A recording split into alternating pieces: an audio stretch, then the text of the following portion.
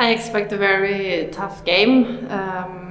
They are always running a lot, and I know with the new Norwegian coach also that was in Vipers, probably he added this also to Odense, even if they were running a lot last year. So I expect that they will run and come in fast speed the whole game, and we have to be ready for the return, play tough in defense.